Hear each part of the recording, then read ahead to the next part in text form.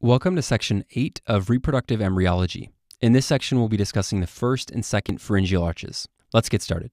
Before we dive into the image mnemonic, I'd like to briefly show you the table of information that we'll be memorizing over the next two videos. You can see that there are arches 1, 2, 3, 4, and 6 over on this left column right here. And you can also see that each arch has associated cartilages, muscles, nerves, and arteries. I'm not going to read this to you because we'll cover the information in the image mnemonic.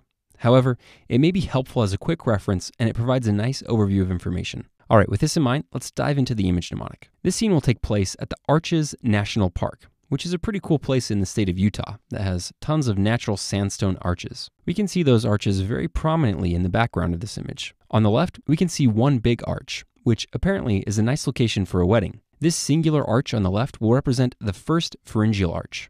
On the right side of the image, we can see two arches right next to each other. So the information near these two arches will represent the second pharyngeal arch. All right, now let's discuss the first pharyngeal arch first. This is a wedding scene, so there has to be music, right? Notice that we've shown this band member guy off to the left of the groom playing his trusty mandolin. The word mandolin sounds like mandible, which is here to help you remember the mandibular process and mandible. The mandibular process is a fetal structure that gives rise to many adult structures, which we'll talk about in the next few slides. Most obvious is the fact that the mandibular process gives rise to the mandible. The mandibular process also gives rise to a fetal structure known as Meckel's cartilage. To help you remember this, we've added a mechanical watch on this band member's wrist. The word mechanical sounds like Meckel and should help you think of Meckel's cartilage. Meckel's cartilage gives rise to the malleus and the incus. To help you remember the malleus, we've shown a mallet hanging off of this guy's tool belt. I guess he uses this mallet to repair his instruments. We've also shown him wearing a shirt with an Inca symbol on it. Inca sounds like incus. So putting all these ideas together should help you remember that the mandibular process gives rise to Meckel's cartilage, which ultimately becomes the malleus and incus. The last structure that the mandibular process gives rise to is the sphenomandibular ligament. To help you remember this, we've shown a sphinx cat next to the band member guy. So sphinx for sphenomandibular ligament. The other major cartilage derived from the first arch is the maxillary process. To help you remember this, we've shown another girl playing the xylophone with maxi pads. The word maxi in maxi pad sounds like maxillary process, which should help you remember this structure. The maxillary process gives rise to the maxilla and the zygomatic bone. So the maxi pad represents the maxillary process as well as the maxilla, and the xylophone represents the zygomatic bone. So putting all of these ideas together should help you remember that the maxillary process gives rise to the maxilla and zygomatic bone. Now we've added some licorice on the edge of the xylophone that is accidentally getting knocked over as she plays her instrument. Let's zoom up a bit so you can see this better. In this image, we decided to include red licorice because it looks kind of like a blood vessel. Again, the maxi pad represents the maxilla. So the maxi pad hitting the bag of red licorice should make you think of the maxillary artery. If we zoom back out, we can see another band member taking a little rest on the chair. She also has a mandolin on her back as well as 3 gems and a belt around her waist. The 3 gems should make you think of trigem, or the trigeminal nerve. And the fact that it's next to the mandolin should make you think of the mandibular branch of the trigeminal nerve. So putting all these ideas together should help you remember that the first pharyngeal arch is associated with the mandibular branch of the trigeminal nerve. All right, so far we've covered the cartilage, nerves, and arteries. Now let's move on to discuss the muscles of the first pharyngeal arch. Notice that we've added another band member and some dogs that belong to the bride and groom. If we zoom up on this, you can see that the dogs are enjoying a nice meal. The dog on the left is named Milo, as you can see by his name tag. And you can see him chewing pretty vigorously with some of his mastication muscles shown quite prominently. This reference to dogs eating and chewing should make you think of muscles of mastication. So the first arch gives rise to the muscles of mastication, such as the temporalis, masseter, and the lateral and medial pterygoids. We've also shown another band member playing the tympani, which should help you remember that the first arch also gives rise to the tensor tympani muscle. The fact that the dog's name is Milo should make you think of the mylohyoid muscle, which is another muscle associated with the first pharyngeal arch. Milo appears to have a doggy friend who's enjoying the food with him, and we can see his friend's tongue sticking out of his mouth. Notice that only the front part of the dog's tongue is visible, which should make you think of the anterior 2/3 of the tongue. So the first arch gives rise to the anterior 2/3 of the tongue. If we zoom back out now, you can see that we've shown the bride attempting to walk towards the arch, but she appears to be running into some trouble. This little kid was trying to hold her veil up to prevent it from getting dirty, but he got distracted and pulled a bit too hard. I guess you could say that there's a lot of tension on this veil. Anyway, tension and veil should make you think of the tensor veli palatini. So the first arch also gives rise to the tensor veli palatini muscle. Now we've shown an oblivious hiker guy trying to destroy some ants. He doesn't seem to care too much that a wedding is in session. He's more interested in pouring gasoline inside of this ant hill. In any case, he has 2 cans of gas, one in each hand. This idea of 2 gas cans should make you think of dye gas. And the fact that he's pouring the gas on the ant hill should make you think of the word anterior. So putting these 2 ideas together should help you remember that the first arch gives rise to the anterior belly of the digastric muscle. All right, now that we've covered the first arch, let's move on to discuss the second arch. As you may have seen from the table on the previous slide, many of the muscles associated with facial expression are derived from the second pharyngeal arch. To help you remember this, we've shown a group of school kids on an educational tour making faces at the people having the wedding. I guess they don't approve of this wedding disrupting their environmental excursion to the Arches National Park. So kids making faces for muscles of facial expression. This should also help you remember the facial nerve, which is cranial nerve 7.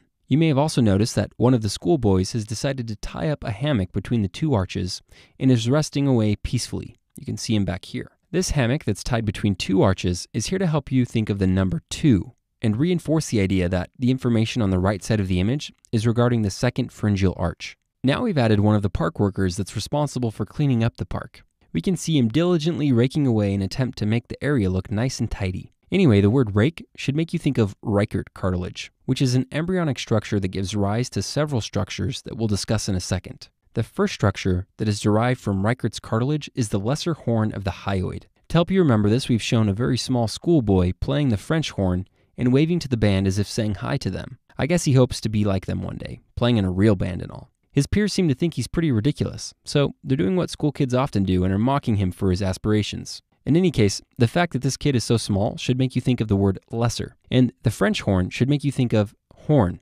so lesser horn. The fact that the boy is waving as if saying hi should make you think of the hyoid. So putting all these ideas together should help you remember that Reichert's cartilage gives rise to the lesser horn of the hyoid. All right, now we've shown several more students working on some projects around an outdoor table. Let's zoom up on them so you can see this better. First, notice that the kid in the middle is using a stapler. The word stapler sounds like stapes, which should help you remember that Reichert's cartilage gives rise to the stapes. It also should help you remember that the second pharyngeal arch gives rise to the stapedius muscle.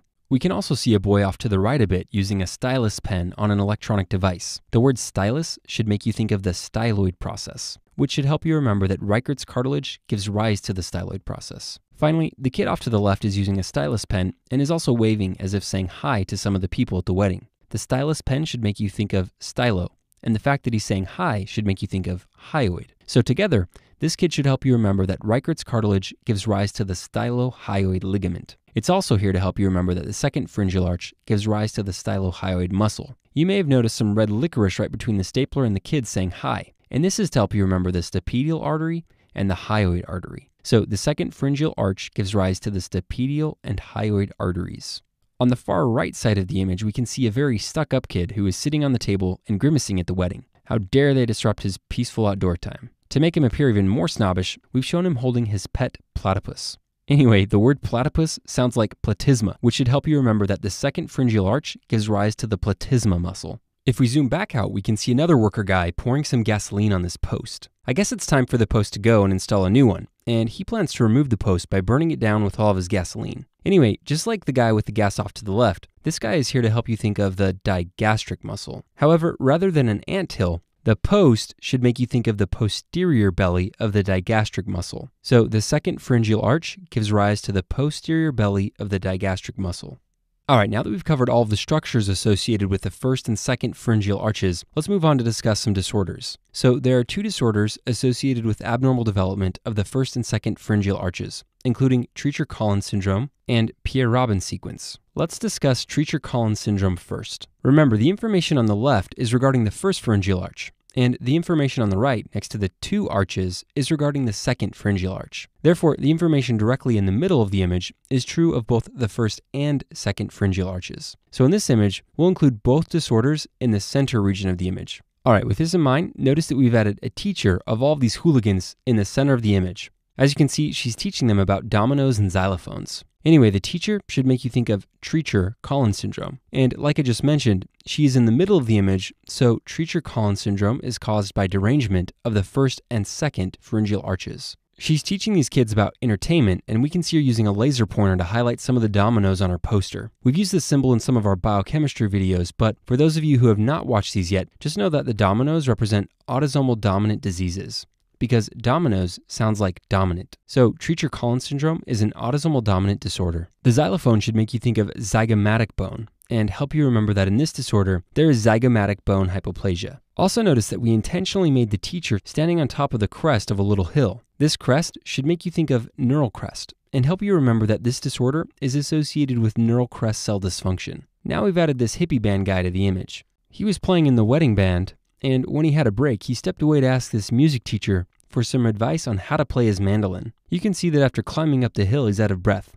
And this should help you remember that Treacher-Collins syndrome is associated with airway compromise. The mandolin that he's holding is here to help you remember that this disorder is also associated with mandibular hypoplasia. Finally, notice that the teacher is holding her hand up to her ear as if she can't hear him very well. After all, he's out of breath, so I guess this makes sense, right? In any case, the reference to difficulty hearing should help you remember that this syndrome is associated with hearing loss. Here is a picture of a patient with Treacher-Collins syndrome, which highlights some of the characteristic facial features. So to summarize, Treacher-Collins syndrome is caused by derangement of the first and second pharyngeal arches. It's an autosomal dominant disorder associated with neural crest cell dysfunction and presents with facial abnormalities, such as mandibular and zygomatic bone hypoplasia, as well as airway compromise and hearing loss. All right, now let's move on to discuss Pierre-Robin sequence. To help you remember this disorder, we've shown a bunch of robin birds in the middle of the image. Robin birds, Pierre-Robin sequence. Again, just like with Treacher-Collins syndrome, we've shown this between the information representing the first pharyngeal arch and the second pharyngeal arch to help you remember that Pierre-Robin sequence is caused by derangements of the first and second pharyngeal arches. Most birds, including robins, have pretty small beaks, which should make you think of a small face or jaw. So Pierre-Robin sequence is associated with micrognathia,